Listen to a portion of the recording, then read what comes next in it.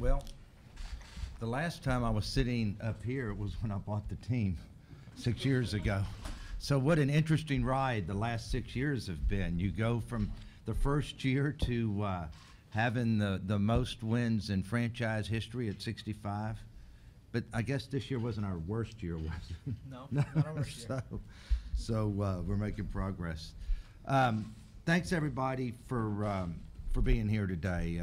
This is an exciting day for myself, the Houston Rockets, and all of our fans. And I truly, it's an exciting day.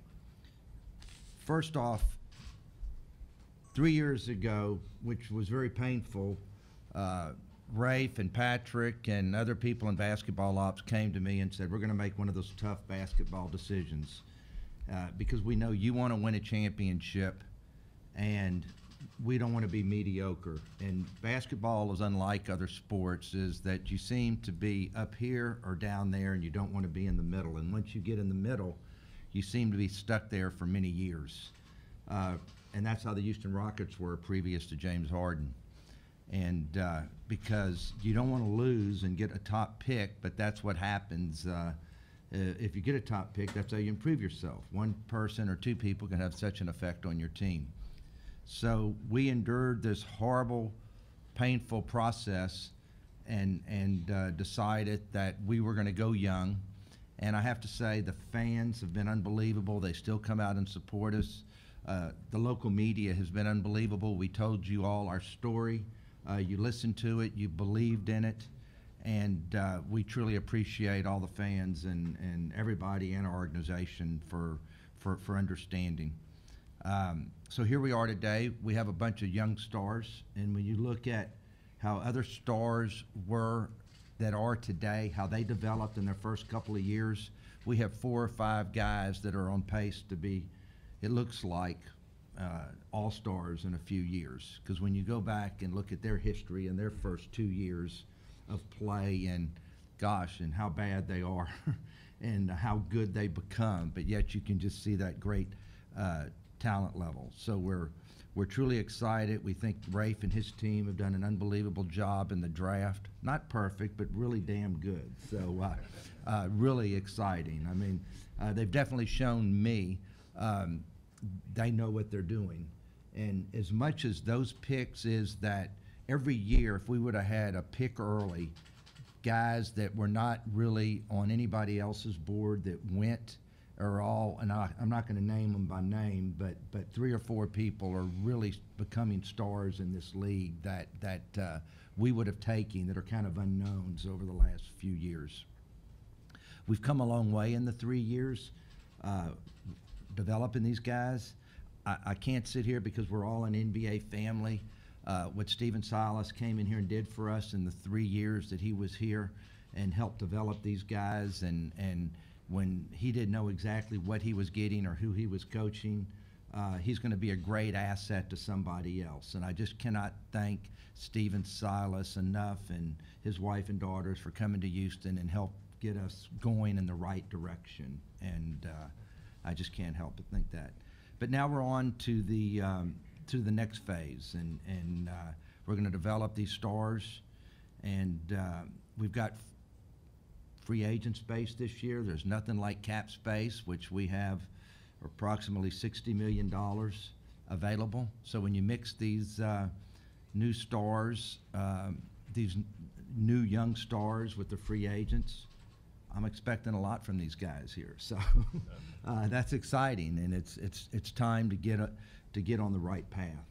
So over the course of this process, we got to really interview some great coaches, and it was a tough decision, but it wasn't, because there was one person that we just felt like was an exceptional candidate to take us to the next level, and we're just so excited to have Ime.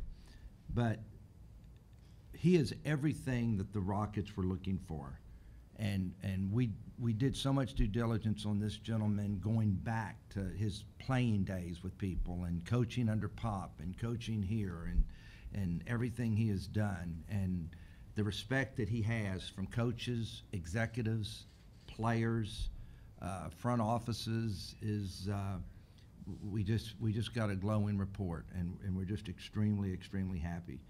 But what we like about him is his ability to coach a basketball team, and that he's going to hold these guys to toughness, respectability, accountability, and it's everything how I like to run a business. Is structure and everybody having the right guy that they can communicate with.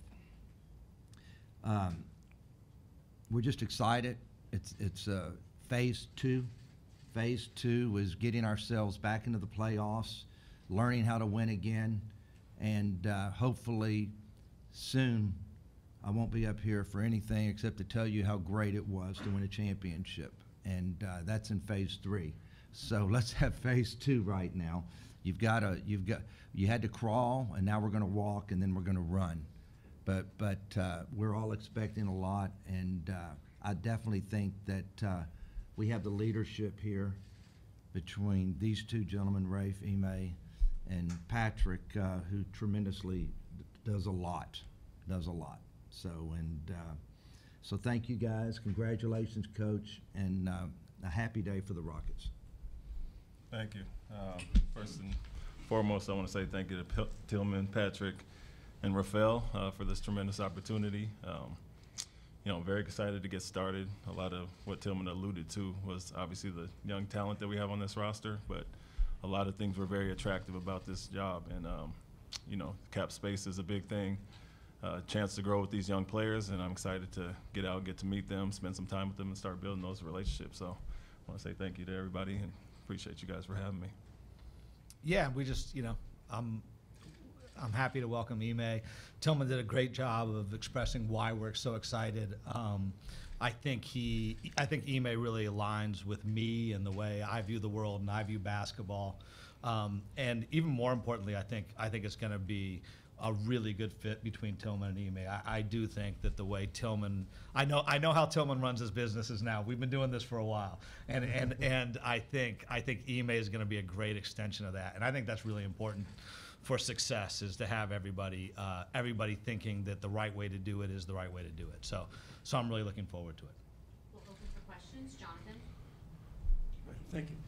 Ime, you left Boston under a cloud and some controversy. What can you tell us about that situation, and why do you feel it was right for the Rockets to hire you anyway? Well, I'd say in general, like Tilman alluded to, they've done their due diligence and homework on who I am as a person. I think we spent quality time together, getting to know each other, and we clicked pretty easily and pretty well. But overall, I released a statement months ago when everything happened, and apologize to a lot of people for the tough position I put them in, and I stand by that, and I feel much more remorse even now towards that. And so, I spent this last off season working on myself in a lot of different ways, improving in areas, chance to sit back, reflect, and grow, and I think that'll make me a better coach and overall a better leader. But the matter's been resolved, and I can't really speak much about it.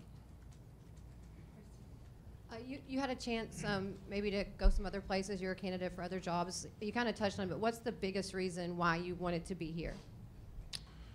Obviously this was one of the first to open up. Some other things opened up recently, and just took a big look at the landscape of what we have here in Houston. Obviously a destination that's very attractive to players, but also just a young talent. It always starts with the players. Besides these guys getting to know everybody, and that was pretty natural off top, but comes down to the players, and I think we have a tremendous amount of young talent. Sky's the limit as far as that. They talked about cap space and some of the flexibility we have, and I think they've done a great job building for the future. And so I'm excited to be part of that and look forward to the moves we can make coming up in the draft and free agency. For Rafael or Tilman, did the Rockets have access to the independent investigation that the Celtics commissioned? We did diligence not just on him, but on every candidate we have. We do it on every important hire. And so what I would say is that we got comfortable that it was an appropriate hire and that we were comfortable in the process. But just the same way I wouldn't talk about exactly what we did with anybody else. I'm not going to talk about it with Ime. It's just, in my view, it's not appropriate. It was very important to me to feel good, and when I have questions, and I always get honest answers, and I've had enough conversations with them to know how they feel about certain people and certain things, and they definitely have an opinion. And the NBA told me that they felt very comfortable with Ime becoming the coach of the Houston Rockets. And so that made me feel really good after a lengthy conversation with them. And then for Ime, are you able to elaborate on the work that you said that you did and kind of some of that reflection and maybe what you learned from it?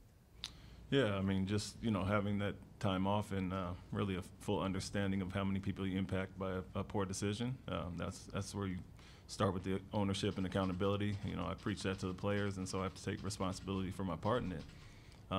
Took leadership and sensitivity training and some counseling with my son to help him improve the situation that I put him in. And so I spent the year, you can grow from adversity, and I think I've done that this year if you spend it in the right direction or take the right steps. So there's a few things I've done besides others. Coach, just from reading up on you, you've had to work for everything you've had. You're the son of an immigrant. You had to grind it out, NBA career and overseas. How hard you've had to work impact the way that you coach? Well, I think that's who I am, in my core. Adversity and overcoming obstacles is kind of who I have been growing up and definitely in my playing career. So, I've kind of touched every role as a player and even as a coach so far. And so I've been in a lot of different situations where I can, somewhat understand what the players are going through. They respect that honesty from me, but there's only one way I know how to be, and that's straightforward. And I think these young guys will respect that. But to your point, dealing with what I did this year, I think my playing career and things I've been through in the past have definitely helped me in that situation. Ime, did you know Rafael or Tilman before this process? And I suppose regardless, what is it about your partnership with these guys that potentially sticks out to you as far as what you can do in the future and why this was the right opportunity for you? I didn't know them specifically well at all other than in passing.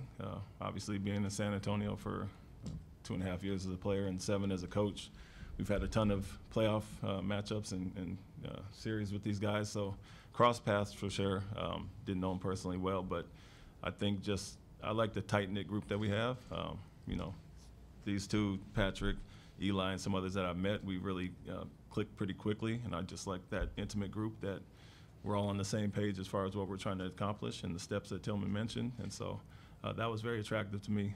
Like I said, it always comes down to the players, but getting to know these guys has been great as well. First of all, welcome to Houston, Coach. Thank you. When you took over the job in Boston, you had 5 players that had 34 years of NBA experience. Coming here, you have the 11 core players who only have a combined 23 years. What is your developmental plan for these young players? Just trying to expedite the process of becoming professionals. I think, they heard me say it, and the players, one of my first messages will be youth is not an excuse. And so across the board, I think, whether it's making the same mistakes, not making the right defensive assignments, poor shot selection, all that stuff has to be addressed but also improved on. And so understanding that we're going to take some lumps with our age and our youth, but my message to them will be that's not an excuse. You've been in the league, you've been taught, and that's my job to teach them and expedite that process. So understanding that, having some patience with that, just like I had to do in Boston. Had to change some habits there as well, even though those guys were more of a veteran group and guys who have been around, but it's no different from anywhere else. And so look forward to doing that here. Hi, Cesar Professor from Today Radio. Mr. Fertitta, a couple of questions, if I may. Mr. Fertitta mentioned Phase 2 and Phase 3, Phase 2 being the playoffs and Phase 3 being a championship run. What's your time frame, or what time frame do you have in mind for between phases? If you could even put that in, what's in your mindset? What is that? Question? That's for Tilman? Was that for me? That's for you. That's for whoever wants to answer. Yeah. No, we've discussed, like he said, the phases, and the next phase is winning and being more consistent. Patrick has been very open about the pain that they've had to go through these last 2.5, 3 years, and now we're on the other side of that and where we look forward to coming. And so the young guy's growing. I see I got a smart player here. He's trying to get some playing time already. He's the only guy that showed up. But obviously the young talent has to grow and take steps, and so that's my job to help nurture these guys. But the addition of some veterans with the free agency that we have, I think it's only natural, the progression. But these guys have to take steps. The pain has been there. That should fuel you. You go through that, but coming out on the other side will obviously be beneficial for everybody, and it's my job to push these guys. And last question on my side. When did the Rockets become part of, or when did they get on your radar as far as a new coaching job? Was it recently? Was it were they always on your radar for a possibility? No, just after the season. Obviously Houston and Detroit were the two that opened up immediately, and Toronto right after that. But they reached out and contacted. They had done some homework behind the scenes, like they mentioned, and for me, I got an up-close look. My first win with Boston was against Houston here, but it was a hard-fought game. If I remember, Jalen hit about 8 threes on us for a guy in the scouting report that wasn't supposed to be able to shoot, and so I got an up-close look at them, watched them quite a bit this year, and then obviously when the process started, I dug into the film and really got to know their personnel much better. So as soon as the season ended, I was glad they reached out, young, talented team, and honestly, this is more attractive than a lot of the mid-level teams that kind of have that ceiling, that 5-seed ceiling. Some teams that do reach out, I'd rather start with a young core group and try to build something great here. Ime, Luis Ortiz from Telemundo. I know that as a player you played in Argentina, so I'm curious, do you happen to speak Spanish? No. I did not play in Argentina. Oh, okay. There was another Ime with a similar last name, and I always get that like it was me, and I never played in Argentina. All right, great to know. That's on my bio. If he was an MVP, claim it. Yeah, back when I was winning MVPs. That's on my bio, but that wasn't me. I've been there, though, with Manu and some guys, so great country. Awesome. So now as far as what's coming up ahead, I mean, have you guys already sat down and have any talks as far as what maybe you would like to add to the team with free agency and then the draft coming up? Yeah, that was part of obviously the interview process, and so we start with our guys that we have first and how we can improve them, but the cap space that we mentioned, we'd like to add some veteran pieces there. Shooting is at a premium in an area we struggled this year, so we want to improve that.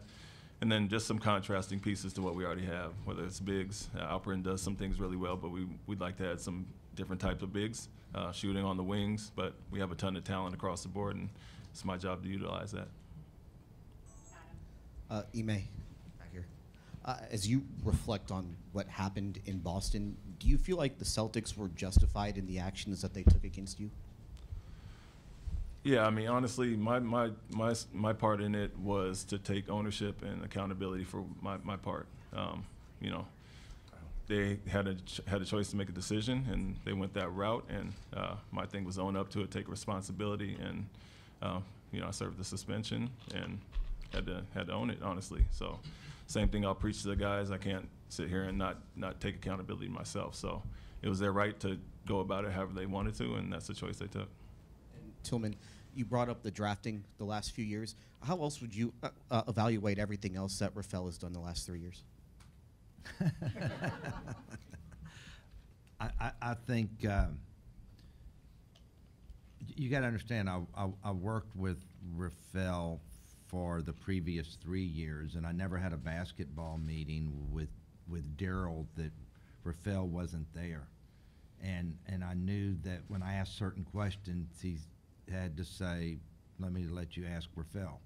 So there was no doubt that when we decided to make a change, that this was a person I was comfortable with, that was always able to answer any question I asked.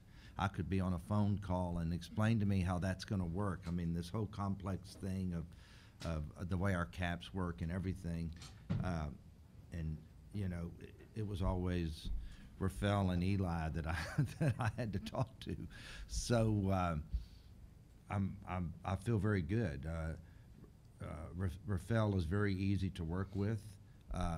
Coach Silas always told me how much he enjoyed having Rafael's support. Never heard one negative thing, and it's obvious, that he's done extremely well in the draft, the whole basketball ops team. And they've been perfect? Absolutely not, okay? But just like a coach that called me to recommend another coach, he said, finding the right coach is like trying to draft the right player, and nothing is easy all the way around.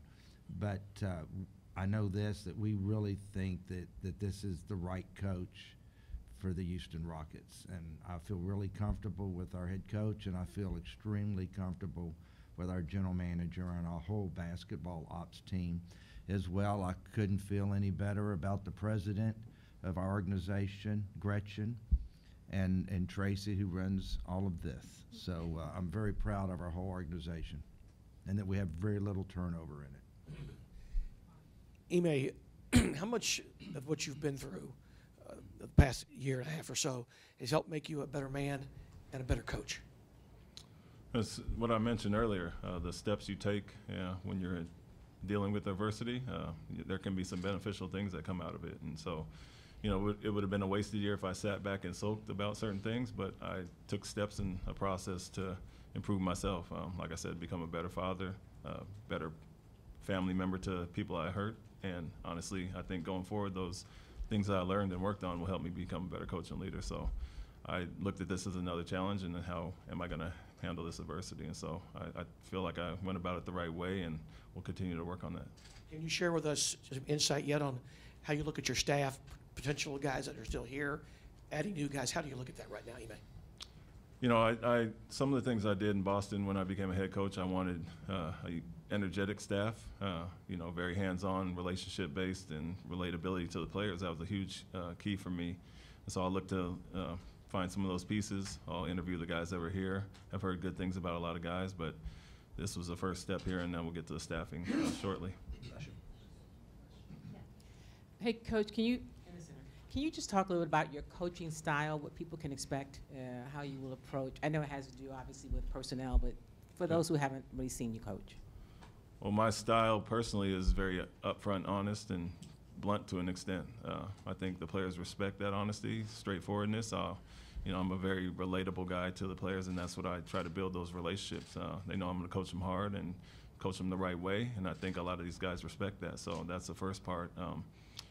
Defensively, that's kind of who I was as a player, and what we did in Boston, that's almost second nature to me. But just like in football, a great offensive coordinator should know the defense, and vice versa. I think I enjoy the offensive side just as much, and trying to utilize and get the best out of the players. And so I like to be well-rounded, like I said, straightforward and honest, and that'll always be the first part of how I coach. Hi, Ime. There's a likely lottery pick coming this summer. Also, you and Rafael noted free agency and cap space. What about the current roster do you like, and what excites you about that? I love the youth, athleticism, upside, potential, all those things. But now we have to take the next step and grow as players. And so it was really eye-opening to me when I got a chance to dig into the film. I watched about 10 or so games leading up into the interview, and I thought I knew guys, hadn't crossed paths with a lot, and I've seen Kevin since, he's from Seattle, I'm from Portland, so I know all my Northwest guys, so I've seen him since high school, and his year at USC, but other than playing against them twice, I hadn't seen a lot of these guys other than, on different stages, and so really became eye-opening. Guys I didn't know much about, Tari, obviously I saw Jabari in college quite a bit, but there's a lot of guys that have tremendous upside, a lot of versatility, and so the more I watched and talked to these guys, got the insight on everybody, the more excited I was, and so looking forward to coaching these guys. Hi, Ime. Your former Boston players spoke really highly about your ability to command a locker room and galvanize the team. How do you balance holding players accountable while also recognizing this will be some growing pains for still a young team? Yeah, I think it's building the relationships, spending time with these guys, and that's what I'll start to do immediately after this. I'm going to reach out to everybody, spend some time in the offseason with them, and I think that's how you build that bond. They know I'm going to coach them a certain way, and I think you have to, as well as being hard on them, put your arm around them and love them up as well. And so it's that balance there, but everything comes back to communication, honesty, and then doing the right thing. We all know how to play basketball the right way, and it's just taking those steps and being consistent with it. So that's who I am.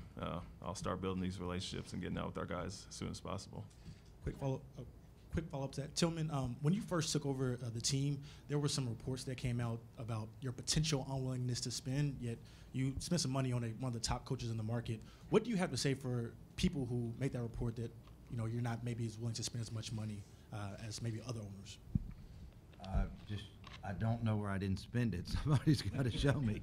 We're the only team that has their own private 767 to fly around in. We're building a $70 million practice facility right now. We've been at the top cap every single year.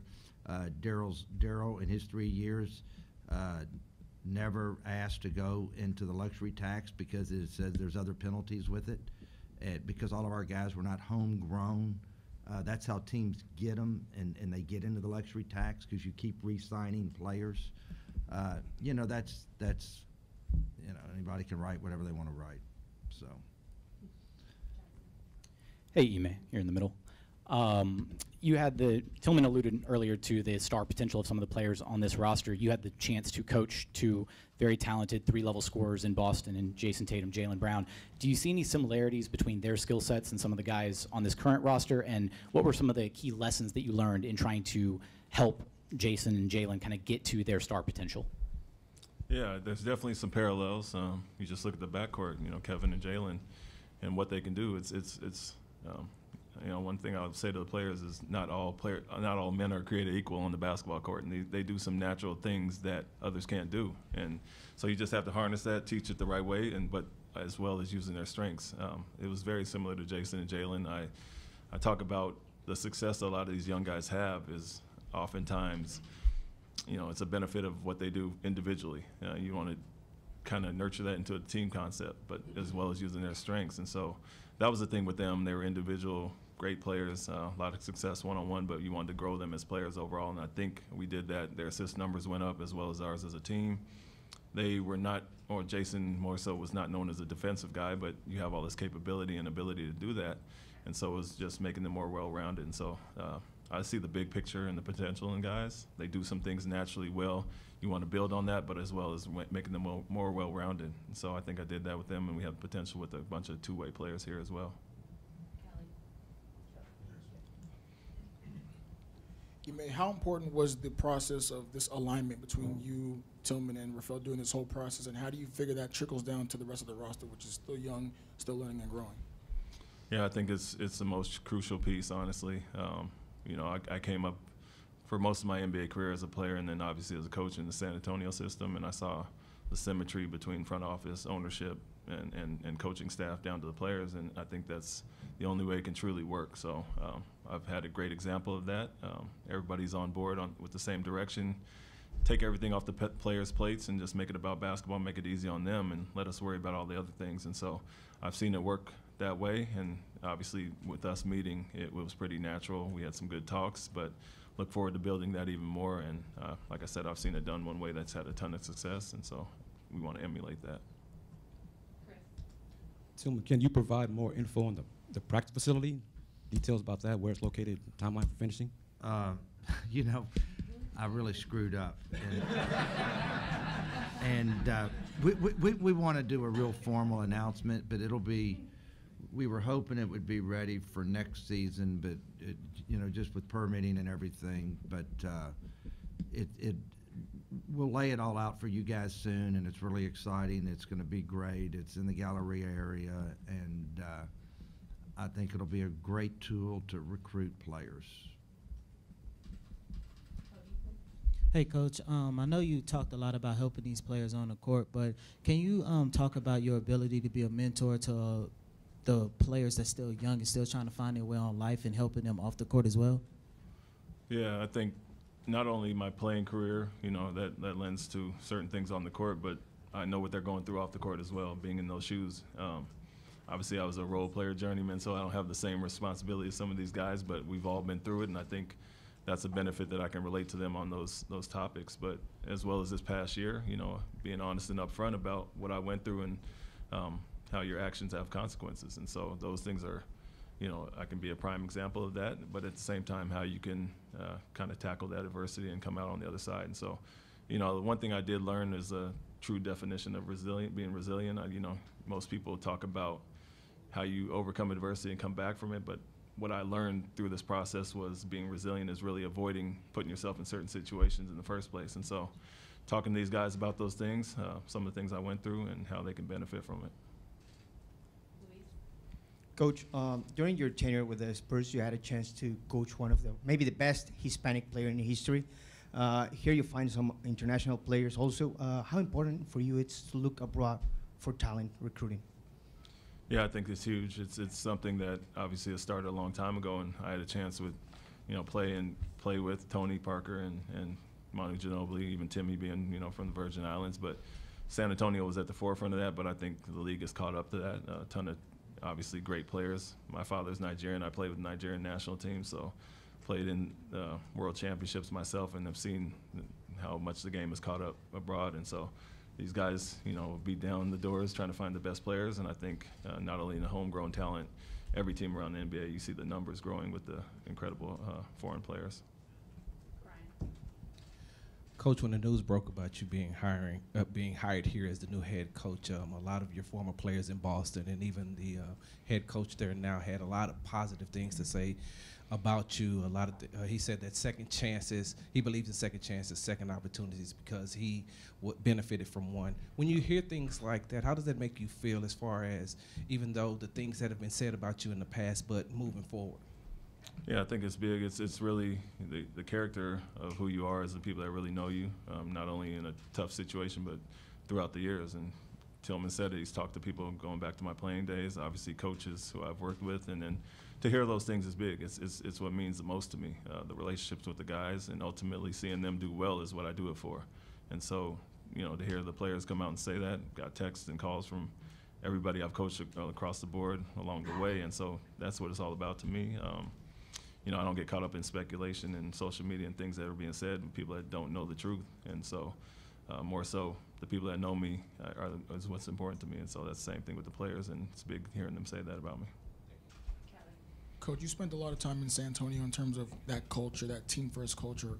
How do you plan to implement some of those teachings into this young team that's still going through those early phases and hasn't been able to build those winning habits for 2-3 seasons? Yeah, I've kind of touched on it. Everybody grows at a certain pace, but we want to kind of expedite that process. And guys have been in the league now, and they're young, but they all have a tremendous amount of talent. Same thing we had in Boston last year, a lot of individual play. It was kind of your turn, my turn. We want to have more of a team concept here, as well as using guys' strengths. And so, what wins. Everybody knows it's no secret formula to it. It's defense wins, obviously team basketball, and then using the strengths of the players. So that doesn't change pretty much from anywhere, and you've seen success, and I've been a part of that, and obviously San Antonio and other places. We're going to take two more. Jerome? Yeah, Tilman, I know you mentioned weighing all the factors in and doing your due diligence, and Ime just mentioned people that don't know the truth. You had to weigh in the possible people who have backlash toward the hire, not on a basketball sense, but with the situation in Boston. How did you weigh that? Have you seen some negative reaction from any of your season ticket holders? And what is your response to some of those who say this second chance wasn't warranted? Then they're not a good Christian person.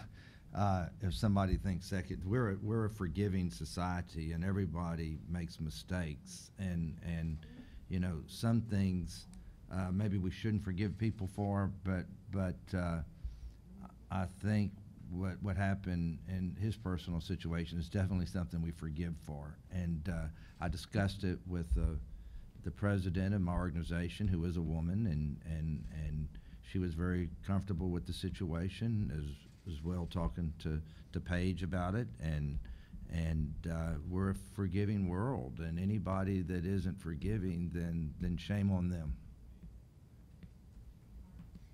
Ime, Jeff Van Gundy said that you have a special way of pushing players hard, but still being able to make them feel important to the overall success. How do you make that all work? Just being who I am, honestly. Like I said, I've touched on a ton of roles in my career, whether it was playing in the G League, overseas, in the NBA. Started for a year, been more of a bench player and the 15th guy at times. And so, I had a mentor who was really good at that. Obviously, Coach Popovich put his hands around everybody and made everybody feel wanted and special. And so you know, I heard something once about you spend 75% of your time with 25% of your players, and I kind of subscribe the other way, where obviously I'm going to coach my guys hard, but touch everybody and make everybody feel special. Everybody's playing for something, has a different role, but you have to love them all up, make everybody feel special, and I think that only brings you closer as a team and helps you become better. Thank you, gentlemen. You know, in my 6 years of having this basketball team, there's no player that I've enjoyed more talking off the court, even during the games, than Kevin Porter right here. And I just want y'all to know that, because I wouldn't say it if I didn't mean it. So thank you very much.